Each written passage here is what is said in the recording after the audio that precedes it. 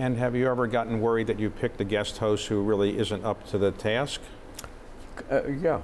And how do you coach them that maybe you could do a better job or be ready? You can get almost anyone through it.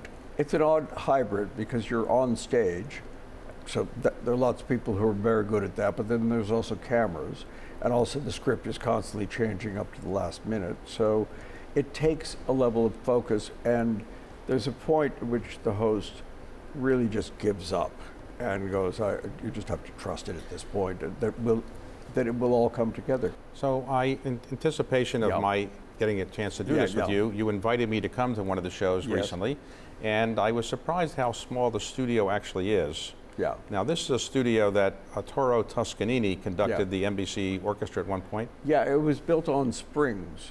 Literally, the NBC Symphony Orchestra in Toscanini was that important, and Rockefeller Center had been built, so they put this in between floors so that the subway noise wouldn't affect it. A lot of that was changed when television came in because they thought sound wouldn't matter. Turns out it did. Okay. I noticed when I was there that you were walking around the set a bit, and I noticed sometimes when I watch on TV that you're staring at what's going on, and you don't smile that much when you're doing this. No. And do you ever think, uh-oh, this isn't going as well as I thought, so you tell the people, fix it or do something different in the middle of the show? No, I mean, there's some of that, but mostly it's about time. So the cast are good enough that if you are running a minute or too long, you can just go, and they understand, and they can just pick it up and go faster. Or else we take a page out of something. And there are cases where you think you got a really funny sketch or script, and all of a sudden people aren't laughing in the studio, or the reverse is where you're not sure it's that funny, and all of a sudden it becomes very funny? Yes.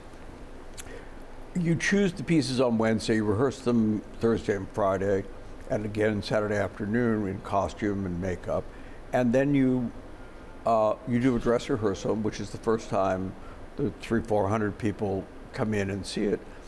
And whatever you thought, if they disagree, they're right. So we adjust from that. Things that you thought were surefire don't play, and things that, and a lot of it is placement where they were in the show. Like if it's a harder piece, if you play it early, it probably won't work.